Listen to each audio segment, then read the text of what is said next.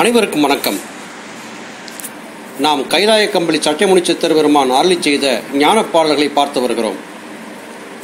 கடந்த பதிவோடு சட்டைமுனி பெருமான் அருளி செய்த முன்ஞானம் 100 என்கிற பாடல்கள் நிறைவு பெற்றன.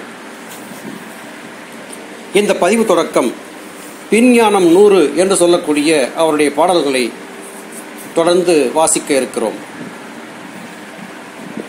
உலகெங்கும் உள்ள அன்பார்ந்த சகோதர சகோதரிகள் எனக்கு தொடர்ந்து அளித்து வரக்கூடிய ஆதரவுக்கு என்னுடைய நன்றிகளை தெரிவித்துக் கொள்கிறேன். இந்த பதிவுகளை உங்கள் அன்புக்காக தொடர்ந்து செய்து வருகிறேன். சித்தர் பாடல்களை வாசித்து பார்க்கும்போது அனைத்து சித்தர்களும் சொல்லி இருக்கக்கூடிய ஞான கருத்துக்கள் ஒன்றாகவே இருப்பதை நம்மால் காண முடிகிறது. சித்தர்களுக்குள்ளே எந்த விதமான கருத்து வேறுபாடும் இருந்திருக்க நியாயமில்லை. எந்த வகையிலும் சித்தர் பெருமக்கள் பொய்யான தகவல்களை நம்மோடு கூட பகிர்ந்து கொள்ள விரும்பியதே இல்லை. இந்த மனித குலத்திற்கு தேவையான ஞான கருத்துக்களை அனைத்து சித்தர்களும் எந்த விதமான ஒளியுமறைவின்றி நியாயமான முறையிலே சொல்லி வைத்திருக்கிறார்கள். சரி, ஒரு சித்தர் பாடல்தான் வாசித்து விட்டோமே, அவர் சொல்லியதையே மற்றவர்களும் சொல்லுகிறார்கள், இதை நிறுத்திவிடலாம், இனிமேலும் இதிலே சொல்வதற்கு ஏதுமில்லை என்கிற உணர்வு ஏற்படுகிறது. அதே வேளையில் சகோதர சகோதரிகள், நீங்கள் தொடர்ந்து எங்களுக்கு எதையாவது வாசித்து சொல்லிக்கொண்டே இருக்க வேண்டும் என்று கேட்டுக்கொண்ட வேண்டுகோளுக்கு இணங்க பாடல்களை தொடர்ந்து வாசிக்கிறேன். மனம் ஒரு வினோதமான கருவி. இந்த மனதை கொண்டு நல்லவையும் ஆற்ற இயலும், அல்லவையும் ஆற்ற இயலும். எல்லா உயிர்களுக்கும் மனம் என்பது இருக்கத்தான் செய்கிறது. ஆனால் அந்த மனதை எப்படி பக்குவப்படுத்தி மௌனம் என்கிற நிலையை உருவாக்கி சுழுமுனையிலே நிலைநிறுத்தி வெற்றி காண்பது என்கிற வித்தை மனிதன் என்று சொல்லப்படக்கூடிய நமக்கு மாத்திரமே வாய்த்திருக்கிறது. ஏனைய ஜீவராசிகளுக்கு உணவும் மைதுனமும் தவிர வேறு எதுவுமே ஒரு பொருட்டாக இல்லை. ஆனால் மனிதன் அறிவை கொண்டு சகலத்தையும் ஆராய்ந்து பார்க்க சக்தி உடையவனாக இருக்கிறான். மண்ணிலே பிறந்து உலக இன்பங்களை அனுபவித்து உலக துன்பங்களில் உழன்று மீண்டும் இறந்து மீண்டும் பிறந்து இப்படியாக தொடர்ச்சியாக பிறப்பு இறப்பு என்பது ஏற்பட்டு கொண்டே இருப்பது என்ன? இது இப்படி திரும்ப திரும்ப இறந்து பிறந்து கொண்டே இருக்க வேண்டுமா? இதற்கு ஏதாவது ஒரு வழி இல்லையா? இதிலிருந்து மீள முடியாதா? அல்லது மாளாமலே இருக்க வழி இல்லையா என்பதாக சித்தர்கள் தம் உள்ளிலே ஆராய்ந்து பார்த்தபோது உள்ளிலே இருக்கக்கூடிய ஜீவசக்தியாகிய வாயுவை கண்டறிந்தார்கள்.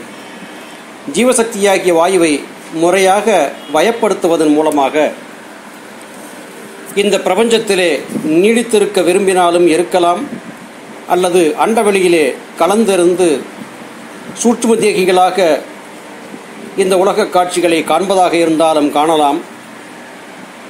அதற்கு அடுத்த நிலையாக முக்தி என்கிற நிலைக்கு சென்று அகண்ட பரிபூரண சச்சிதானந்தத்தோடு கூட இணைந்துவிடக்கூடிய நிலையை எடுக்க வேண்டும் என்றாலும் எடுக்கலாம்.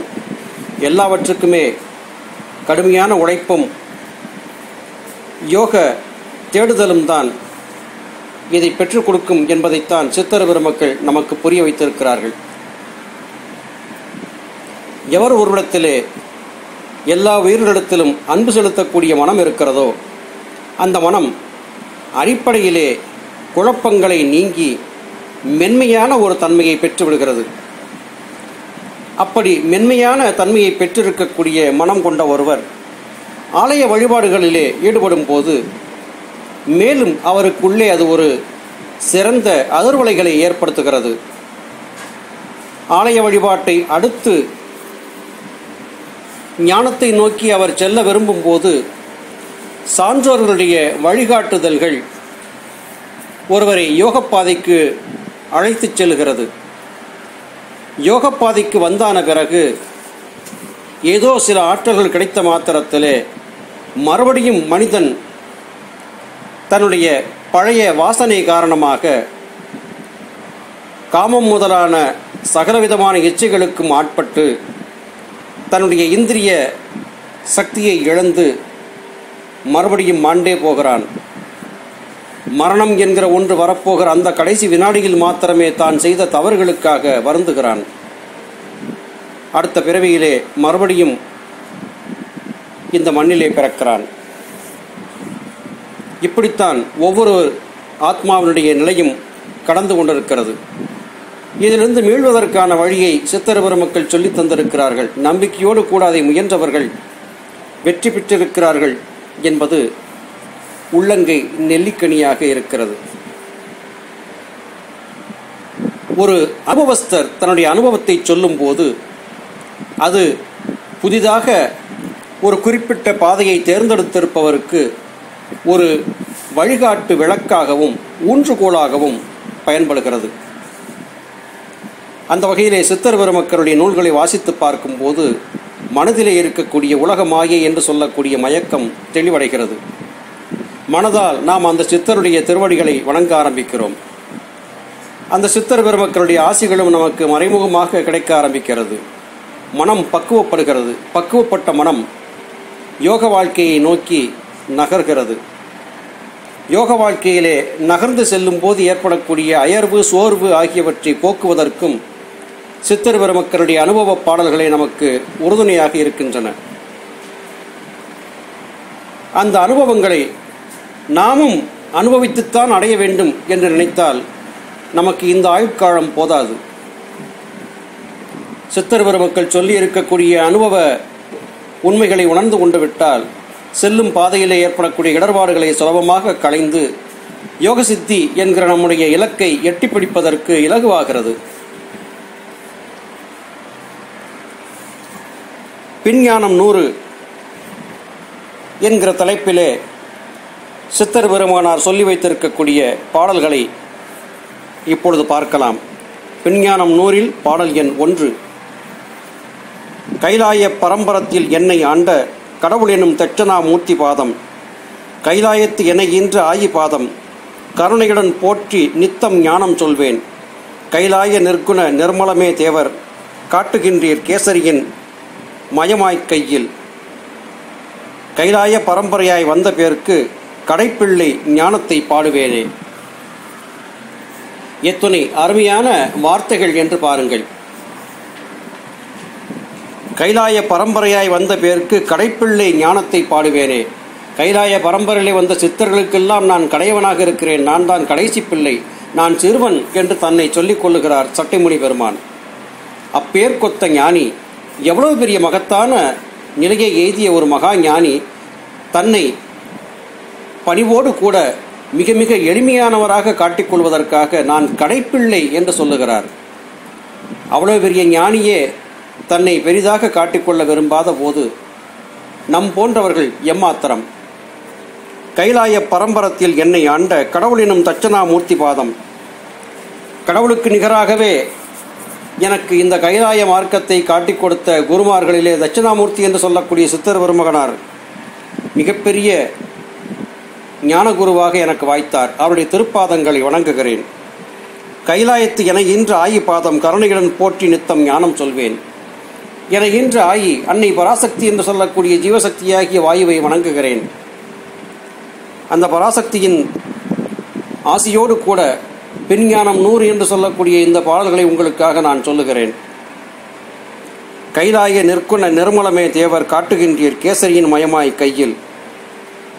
கேசரியின் மயமாக கையிலே உள்ளங்கையிலே எடுத்து வைத்து காட்டப்பட்ட ஒரு விளக்கைப் போல கைலாயத்தினுடைய அதிசயங்களை எல்லாம் குணங்களை கடந்தும் மலங்களை கடந்தும் இருக்கக்கூடிய சத்துவம், ராஜசம், தாமசம் என்று சொல்லக்கூடிய முக்குணங்களையும் கடந்த நிர்குணனாகவும், ஆணவம், கண்மம், மாயை என்று சொல்லக்கூடிய 3 வகையான மலங்களை கடந்து நிர்மலமாகவும் இருக்கக்கூடிய அந்த அற்புத காட்சியை உள்ளங்கை நெல்லிக்கனியாக எனக்கு காட்டித் தந்திருக்கக்கூடிய என்னுடைய குருமார்களை வணங்குகிறேன். அந்த வகையிலே கைலாய பரம்பரையிலே ஈசனுடைய வழிகாட்டு நெறிமுறைப்படி வாசி சாதனை செய்து மேன்மையை நோக்கி நகர்ந்து கொண்டிருக்கக்கூடிய சித்தர் திருக்கூட்டத்திலே நான் கடைசி பிள்ளையாக இருக்கிறேன், நான் சின்னஞ்சிறியவனாக இருக்கிறேன் என்பதாக சொல்லி தன்னுடைய பாடல்களை இங்கே தொடங்குகிறார். பாடுகிறேன் சரியை என்ன தேவி தீட்சை, பரிவாக கிரியை என்ன தேவி பூசை. பாடுகிறேன் யோகம் என்ன யோகம் என் மாசற்ற அமுதம், பாங்கான ஞானம் என்ன மௌனத்தந்தம். பாடுகிறேன் திடத்திறனாய் ஈதோ கீதம், பாங்கான அஞ்சலிதான் மனமான் தேகம். பாடுகிறேன் பரன் முனிவழுக்கே என்றால் பரிவானால் ஞானவித்தை பழிக்கும் தானே. பாடுகிறேன் சரியை என்ன, சரியை என்று சொல்லப்படுவது தேவி தீட்சை. தேவி என்று இங்கே சொல்லப்படுவது வாழை என்று சொல்லப்படக்கூடிய ஜீவசக்தியாகிய வாயு. அந்த வாயுவை பற்றிய அறிதல் புரிதல் என்பது சரியை என்று ஆகிறது. பரிவாக கிரியை என்ன தேவி பூசை.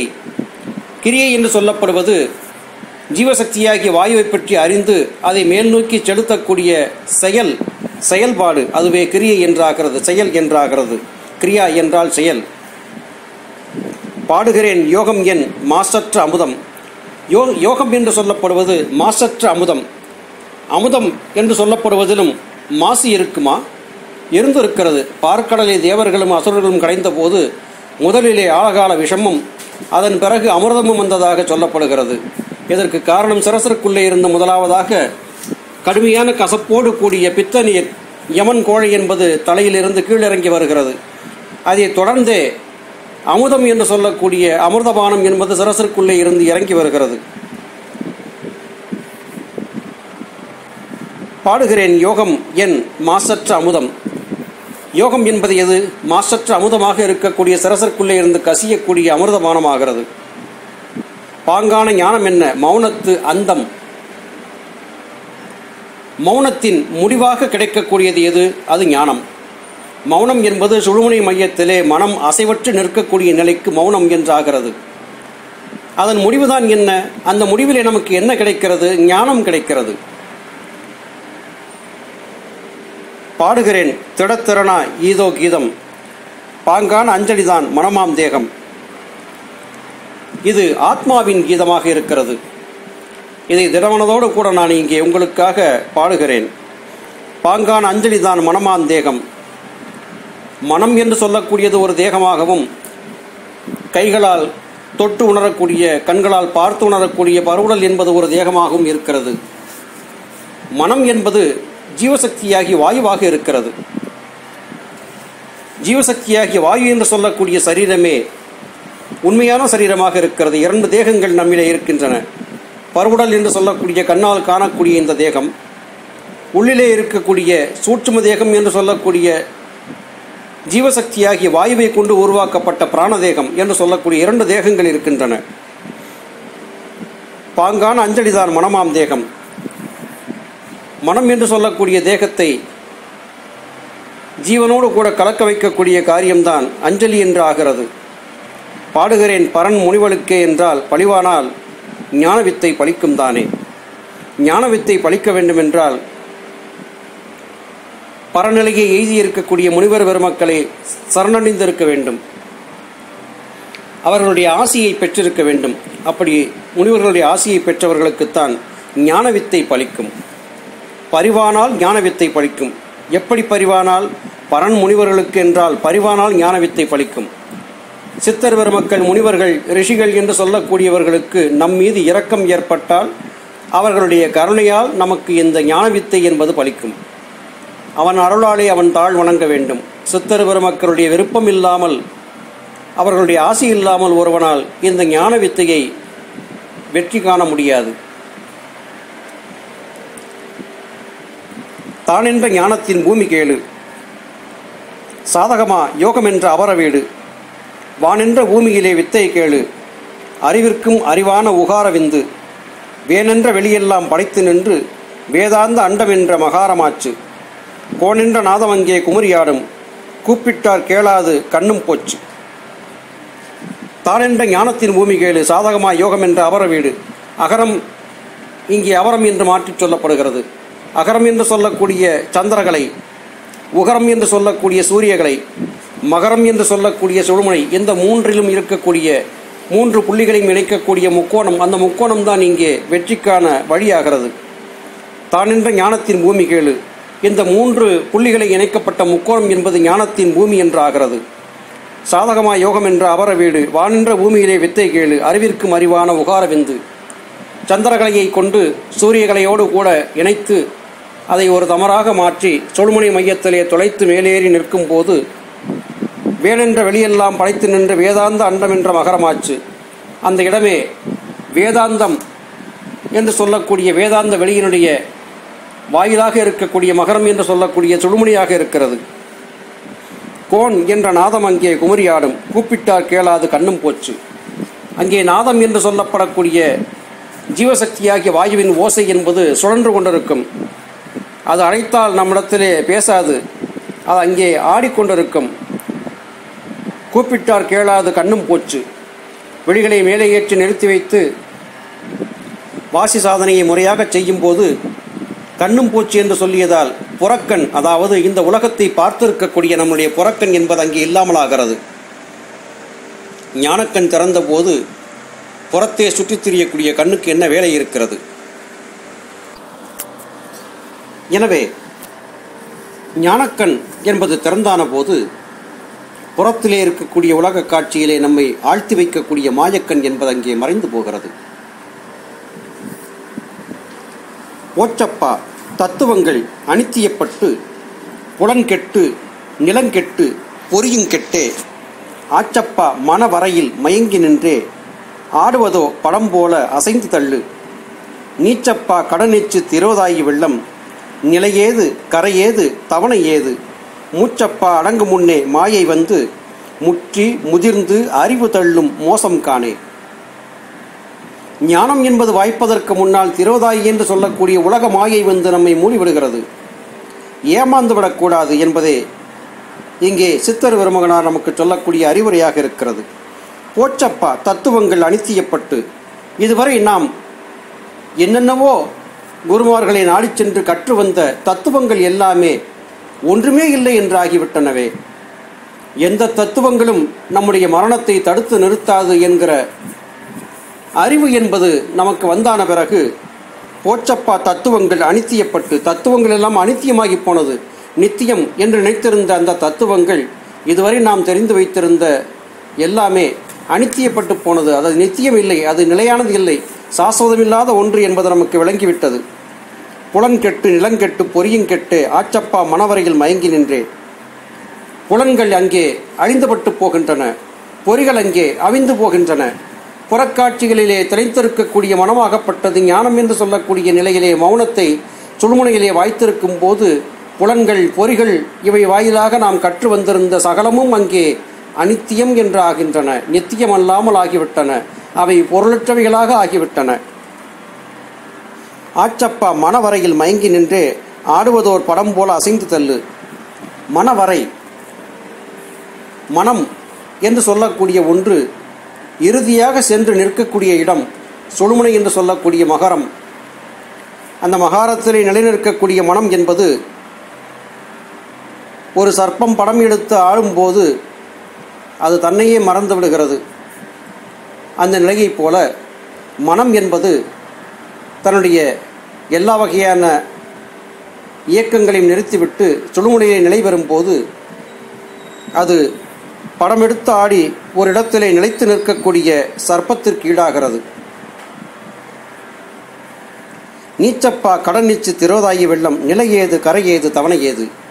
திரோதாயி வெள்ளம் உலக மாயை என்று சொல்லக்கூடிய திரோதாயினுடைய வெள்ளமாகப்பட்டது ஒரே அழுத்தாக அழுத்தி நம்மை இந்த மண்ணிலே கூட மூடிவிட எத்தனிக்கிறது, நம்மை ஏமாற்ற பார்க்கிறது. உலக மாயை என்பது அப்படிப்பட்ட மிகப்பெரிய வெள்ளமாகவே இருக்கிறது. அது திடீரென்று பாய்ந்து வந்து நம்மை மூழ்கடித்து விடக்கூடிய ஆற்றலுடையதாக இருக்கிறது.